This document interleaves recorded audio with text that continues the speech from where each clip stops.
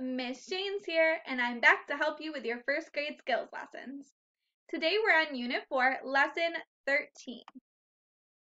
Our objectives are to switch between the past, present, and future tense verbs, read and sort words with the ed ending, and then we're going to read a new story and answer some questions. Let's start by talking about the past, present, and future tense. We learned about the words yesterday, today, and tomorrow. Yesterday is something that happened in the past. What is something that you did yesterday? Yesterday, I had a cheeseburger for dinner. That's something that happened in the past. What about today? Today is the present tense. What's something that you did today?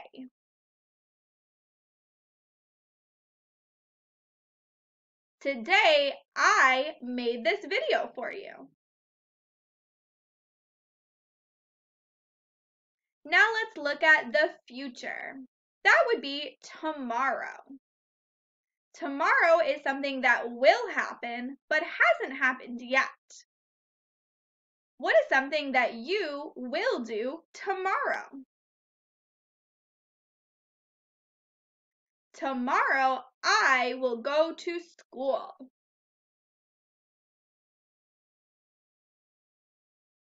Now let's look at verb tense. A verb is the action word. It's the word that tells you what to do. Today, we learn about verbs. The verb in that sentence is learn. That's what we're doing. If I was talking about yesterday, I would say yesterday we learned about verbs. The verb is still the same, learn, but instead of saying to yesterday we learn about verbs, we say learned. There's a different ending. If we're talking about the future, tomorrow, we will say tomorrow we will learn about verbs. So I added a word in there. We will learn about verbs, but it's still the same verb, learn. I want you to help me out with this example. If I say, today I munch on corn on the cob, how would I say that in the past tense with yesterday? Yesterday I munched on corn on the cob. I added that ed sound at the end, munched. How would I say that in the future or tomorrow? I would say tomorrow I will munch on corn on the cob. I added the word will to say that I'm going to do it in the future. Let's look at one more example. Today I jump like a grasshopper. How would I say that in the past tense using yesterday? Yesterday I jumped like a grasshopper. It has that extra ending there, jumped. How would I say that in the future tense for tomorrow? Tomorrow I will jump like a grasshopper. I added the word will in there to say that it's going to be in the future. So if we're talking about yesterday, we're adding an ending on the verb. If we're talking about tomorrow, we're going to say will to show that we haven't done it yet, but we will do it. Let's look at past tense and that ed spelling. Ed is what it's going to look like when we see it. We'll see ed at the end of the word. But it can sound 3 different ways. It might sound like d, It might sound like id, and it might sound like t. So there's 3 different sounds you might hear, even though it's going to look the same in all of the examples. Now I want you to take out page 13.1 so we can practice some of these past tense verbs. I'm going to do this with you. So take it out right now, write your name and date on the top, and then press play when you're ready. Here's what the page should look like. We're going to sort all of these words up top into the column based on what we hear. They all look like they have an ED at the end. So we have to go by what we hear to sort these words.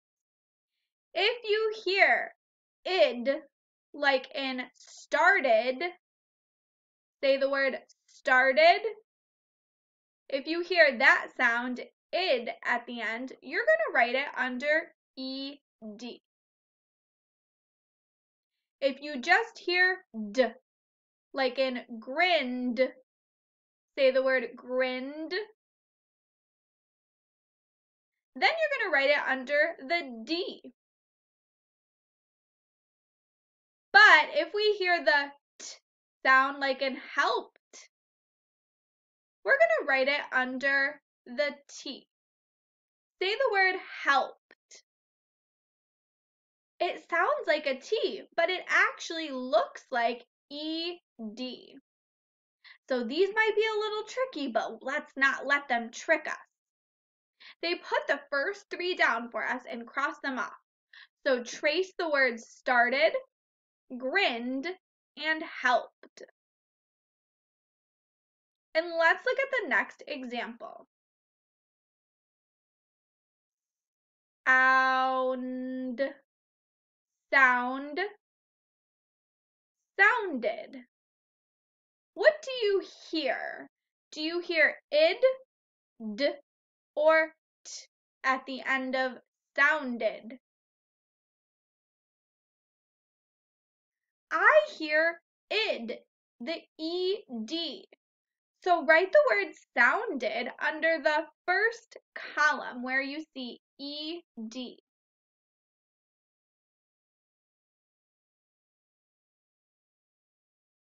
The next word is formed, formed. Do you hear id, d, or t in formed?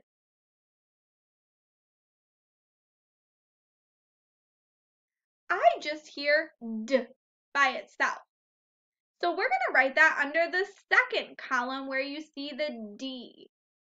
Formed is going to go under the D. If you get behind, just pause the video. The next word is parked. Parked. What do you hear there in parked? Do you hear id, d, or t? Parked. I just hear the d sound. So that would go under the second column. D, d, parked.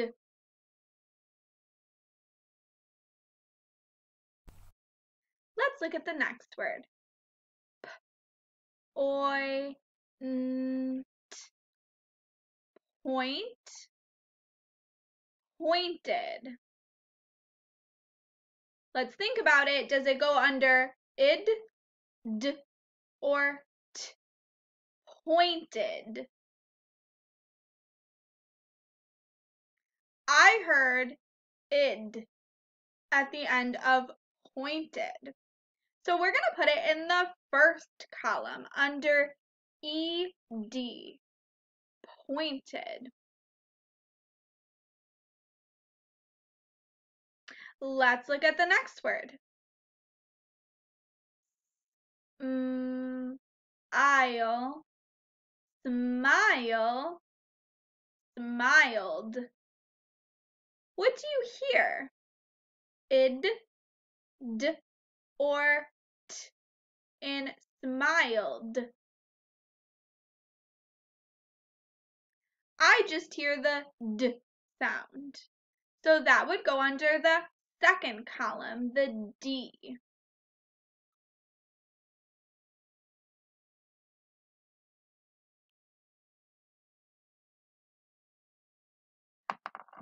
Let's see what's next. Bake, bake, baked. What do you hear at the end of baked? Is it id, d, or t? Baked. I hear the t sound at the end of baked.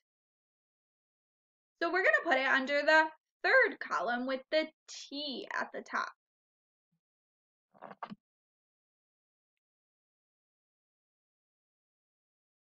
There are 3 words left.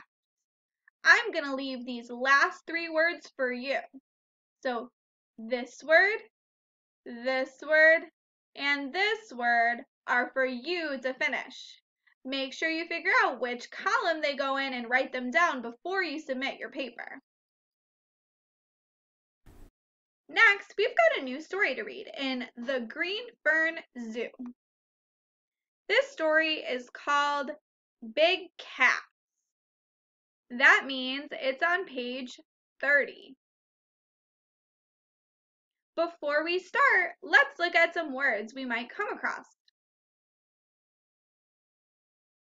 First, we have some words with the sound E in them.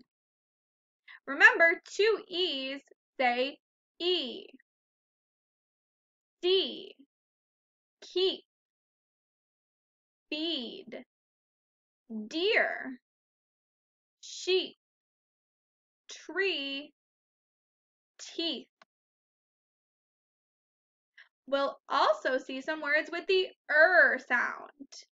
Hunter, Robert, bigger, panther, fern, sister, scamper. Here are some words with the sound.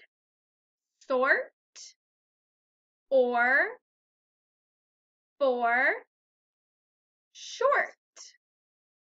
And then some tricky words. Do, your, to, and some. Let's look at our vocabulary for this story. The first word is bobcat.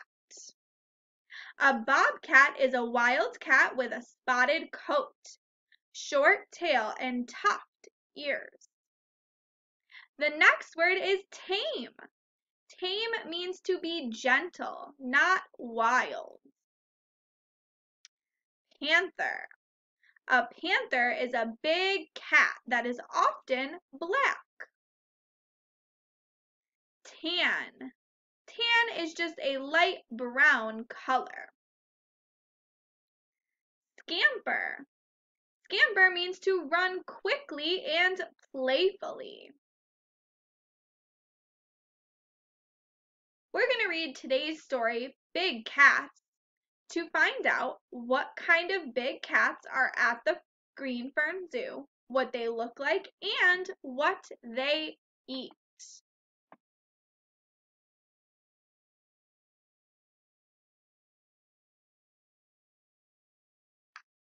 Big cat. Do you like cats? If you do, look there in the grass. Do you see the cat? Bobcat. That is not the sort of cat that you keep in your home and feed cat food. That is a bobcat. Bobcats are not tame. Food bobcats like. Bobcats are good hunters. They hunt rabbits, rats, and sometimes deer and sheep. That bobcat's name is Robert, or Bob for short. Get it? Because he's a bobcat. And the caption under the picture says bobcats are not tame. That means that they are wild. Ooh, look at that cat. Panthers. If you look up on that rock, you will see a cat that is bigger than a bobcat. It is a panther. What panthers look like? Panthers can have spots. They can be tan too. Here at the Greenfern Zoo, we have 2 black panthers. The name of this one is Jet. And here the caption under the picture says panthers are bigger than bobcats.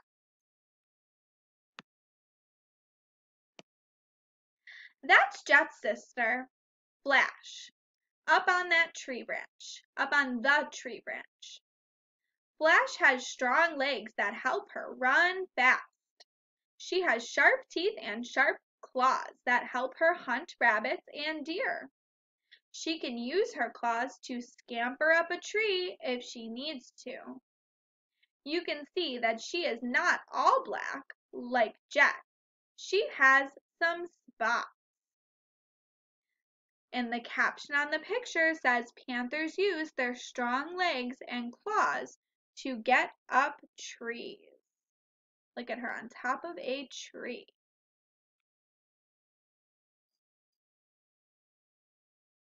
Let's go back to our questions. Let's see what we've got for today.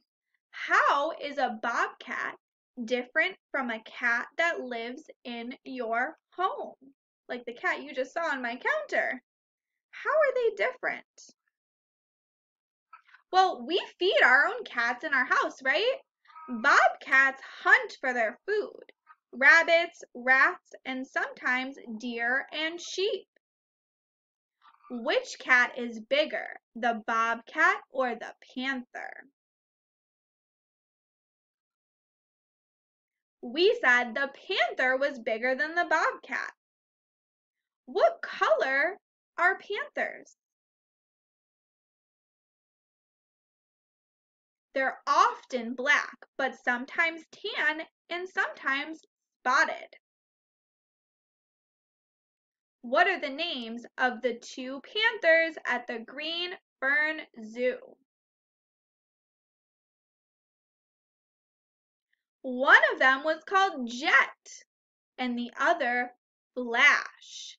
I wonder if that's because they're really fast. Why might a panther need to scamper up a tree?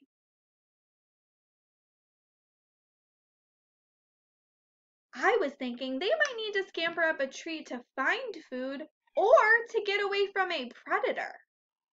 Those are both good ideas.